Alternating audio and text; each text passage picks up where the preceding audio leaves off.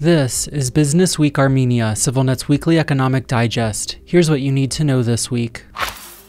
Armenia's monetary authorities this week cut interest rates by 25 basis points to 8.25% as inflation in the country continues to remain well below target levels and the economy continues to grow. In the first quarter of 2024, 12-month inflation continued to decrease, ending in March at -1.2%. 12-month core inflation also continued to decrease, ending the month at -0.7%, the central bank said in an explanatory note. Therefore, the board finds that a lower policy rate is necessary to achieve the objective of 4% inflation and price stability over the medium term, it added. In recent months, Armenia's economy has continued to expand substantially after growing by 8.7% last year and 12.6% the year prior, according to official figures. Last quarter, Armenia's Economic Activity Index, a measure closely corresponding to GDP growth, increased by 14.3% year-on-year. That has largely been fueled by massive inflows of capital and labor from Russia and a vibrant re-export business. Trade between Yerevan and Moscow topped $7 billion last year, an all-time record. This marks Armenia's 8th rate cut since last summer. Prior to that, the central bank had not lowered rates for more than 2 years.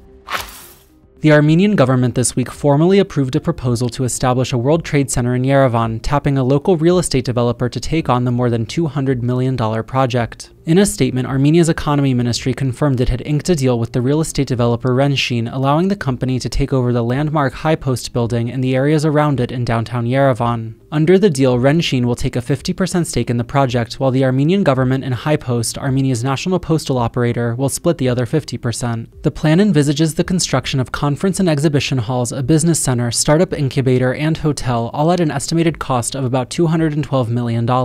When first floated earlier last year, the proposal was warmly welcomed by Prime Minister Nikol Pashinyan, who said at the time, "In my estimation and opinion, no complex of this scale has been built in Armenia since independence from the Soviet Union more than 3 decades ago. And of course, an investment of this scale is also a serious signal about the existence of a suitable investment environment in Armenia," Pashinyan added. When complete, World Trade Center Yerevan will join a network of more than 300 such centers around the world, all overseen by the World Trade Centers Association in New York City. Yerevan will be the 3rd city in the South Caucasus region to host a center after the Georgian cities of Tbilisi and Batumi. The World Trade Centers Association says the center will expand Armenia's participation in world trade and investments and promote international business relationships in Armenia, and expects the complex to open at the beginning of 2027.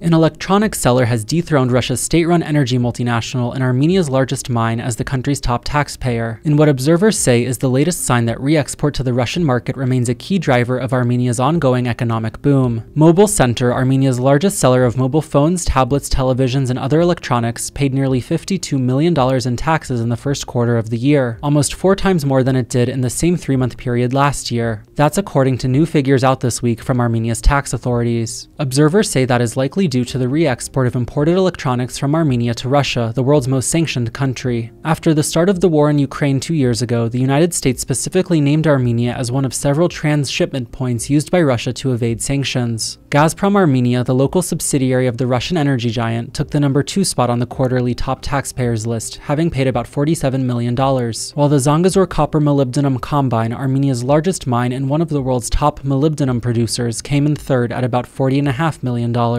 Overall, Armenia's 1,000 top taxpayers poured just over $1 billion into the country's state coffers last quarter, representing a year-on-year increase of about 1.6%. That means just the country's 1,000 biggest companies paid more than 3/4 of all taxes collected so far this year. While firms involved in mining, energy, and tobacco production have historically dominated Armenia's top taxpayers list, recent years have seen a surge in the number of banks and consumer goods companies included as well. Observers say that reflects those sectors' increased profits amid Armenia's soaring re-export trade with Russia.